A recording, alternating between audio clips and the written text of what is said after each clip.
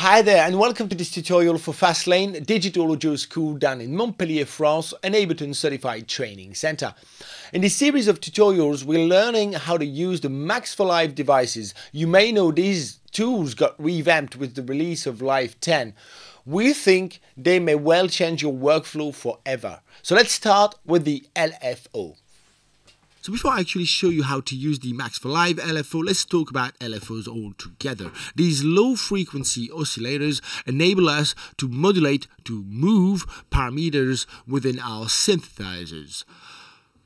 Oscillators produce sound. They are the source of the sounds in most synthesizers. In hardware synths, it's the movement in the tension, in the electric tension, that produces the sound. However, in the soft synths, it's an algorithm that reproduces what happened in the real life.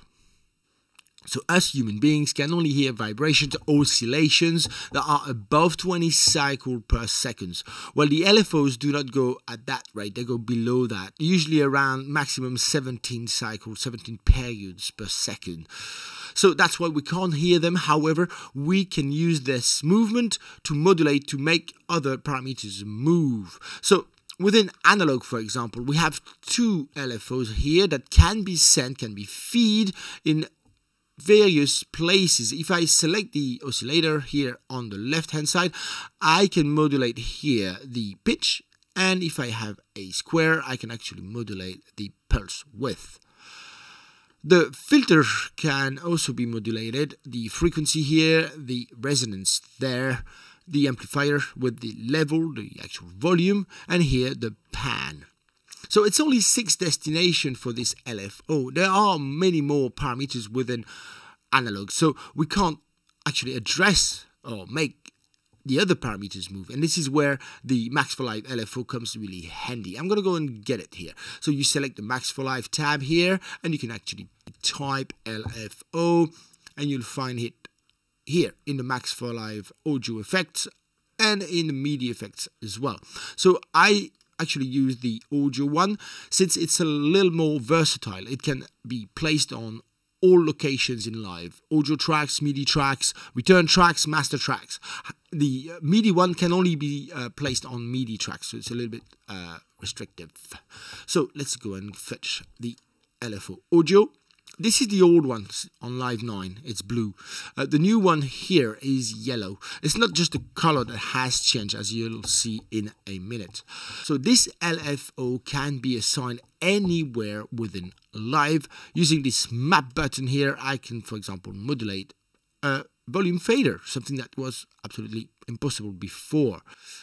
So something that's also rather convenient with this LFO is that you can actually visualize the movement. This is not the case with the classic LFOs. For instance, if I assign the level modulation in the synths, you see, we can't see the level moving. We can hear it move, but we won't be able to actually see it, visualize it. So that's another good point about this Max For Live LFO. So we can see here the curve, the actual movement that's being applied to the fader.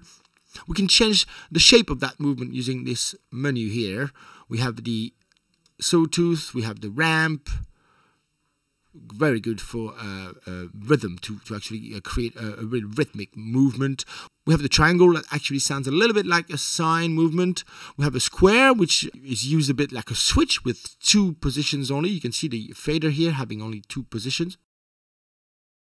We can use the random and the bean, which are, well, as the name implies, slightly random. We can change the rate of the movement using the rate button. You can see the fader moving faster and slower as I move this button. This movement can be synchronized to Live's tempo using the note icon here. We can change the range of the movement using the depth. You can see I can now narrow the movement or widen the movement that way.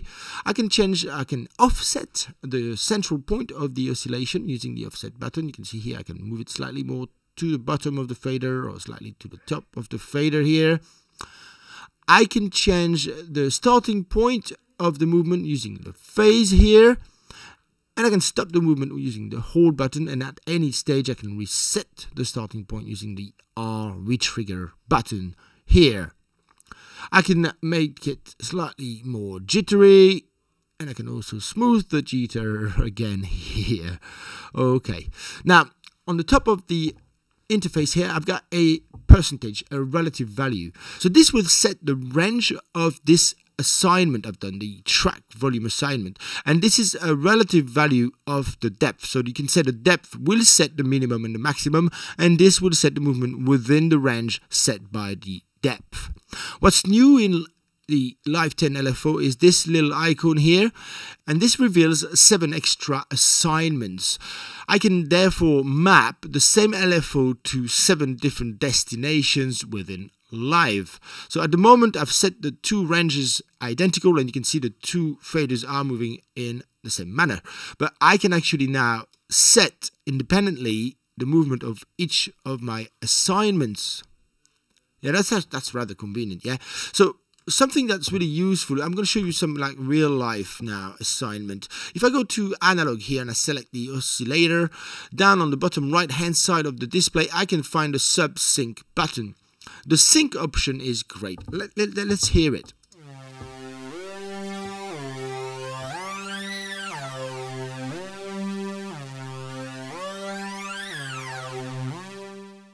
So you could clearly hear a movement in the timbre of the sound, and this is due to a kind of a re-triggering of the waveform using another waveform. It's slightly complex, but the sound is really pleasant. Slightly aggressive, really lively. I love that type of movement. Well, this, you see, is not a possible destination when we use the built-in LFOs in analog. So let's now map it to our LFO Max For Live LFO, and you can see it now. It's moving. I can set the range, obviously. Let's hear it.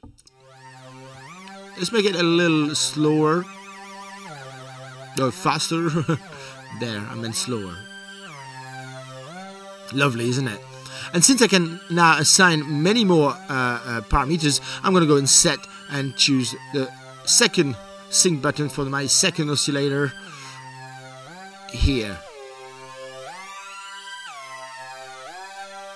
So yeah, you can hear this lovely interaction between the 2 oscillators. They're rubbing against each other. It's absolutely gorgeous. So that's one of the many possibilities that are open to us now using the Max For Live LFO. I find a lot of our students don't use these Max For Live effects enough. Well, there's no excuse now, since Max For Live is integrated within Live. You won't have to install it, and these objects will be in your library as soon as you've installed the Max For Live Essential pack that you can download from your Ableton account. See you soon. I think we'll make more of these tutorials on the Max For Live objects now.